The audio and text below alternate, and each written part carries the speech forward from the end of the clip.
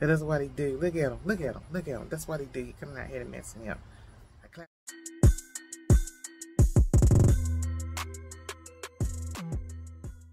You guys, it's Daphne O, and I'm back with another short video. I'm on the back porch, so you will hear all the background noise. I say this in all my videos. I'm not professional, so you will hear all the unprofessionalism in the background of my video.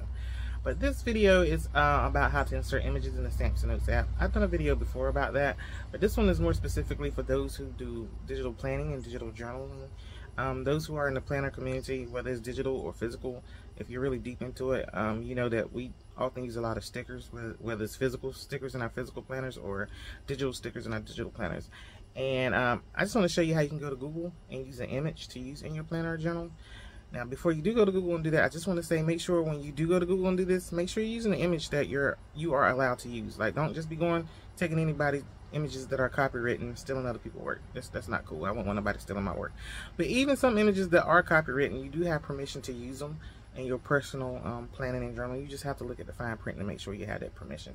What I would do is I would just go and Google free images, and I would use that in my journal or planner or whatnot. I got to stop now because my dad is about to come out here while I'm doing this video, and he's about to mess me up. That's what he do. Look at him. Look at him. Look at him. That's what he do. He coming out here to mess me up. Like I was saying before my dad came out and messed me up. Yeah, I would just Google free images and see what come up and what you can use instead of having to worry about if you're messing with images that are copywritten or anything like that. In this video, I will be just going to Google, grabbing the image, but I'm not keeping it in my planner. I'm going to delete it. I'm just going to grab the image for the purpose of this video right here. And that's about it. I will see you guys in the next one. All right, bye. Okay, you guys, first things first, I want to show you how to enable the Edge panel on your device. The way I insert images into the Stamps and Notes, I have to use the Edge panel, so I want to show you guys how to do that. I went to settings, I'm going to display, and then under display, I'm going to Edge panel. I don't know if this is available on all Android devices, but I'm pretty sure it is available on Samsung devices. And once you go to your Edge panel, go down there and click on panels, and it'll show you all the panels that are available, but make sure you have your app panel enabled, and make sure you have the Samsung's internet browser on that panel. You can always click edit at the bottom and add the browser to it if it's not there. I'm not sure if this works in Google, but I do know it works in the Samsung browser. And here I'm just showing you the handle, which is a little purple bar I got over there on the side. You can change the color of it, the size, and transparency. I have a video that's more detailed about this, so I'm not going to go into detail about the handle or whatnot. And now we're going to go into Samsung's Notes, and I'm going to show y'all how to insert the images. We're going to start a new note, but no, actually I'm going to back out of that, and I'm going to click my July's planner. This planner is free on my website, by the way, kbbookspresents.com. If you like it, you can go over there and download it and use it for your personal use. But we're going to use this planner so I can show you how to insert the image in the planner. I have other months, well, it's not useful now because we're in the month of July. But anyway, I pulled out the Edge panel to the side, and I clicked the Samsung's internet browser, and I dragged it to open up another window. I'm using my S Pen, by the way, to grab stuff. And now I'm gonna search fireworks because you know it's July, you know, fireworks.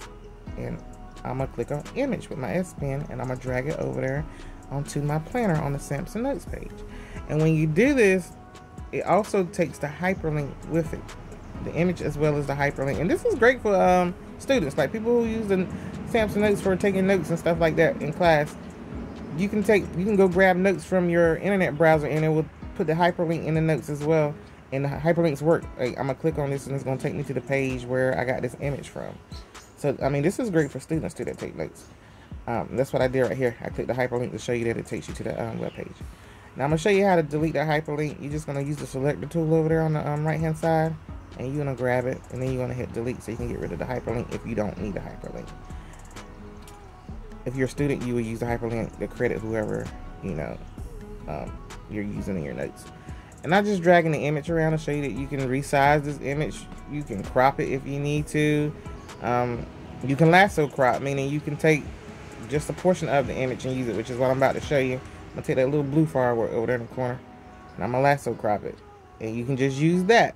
And then you can even resize that to whatever you want, or crop it to whatever you want. But like I said in the beginning, when you do the images, it's better that you search free images on Google so that you're not stealing nobody else's work. Even if it's copywritten, you can still possibly use it If the fine print say you can use it for your personal use, you know, and things like that. I'm just showing y'all what this journal look like in case y'all like it. This planner look like. I did something different with this one, but it's over there on my website. I also sell planners on Etsy as well. I'll leave that all in the description box below.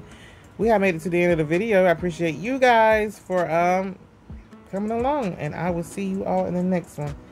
Bye. Also, I just want to say, if you found this video useful or helpful, if you give me a thumbs up and a subscribe, I would greatly appreciate that.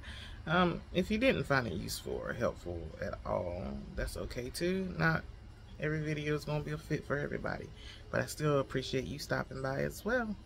Alright, you guys, bye.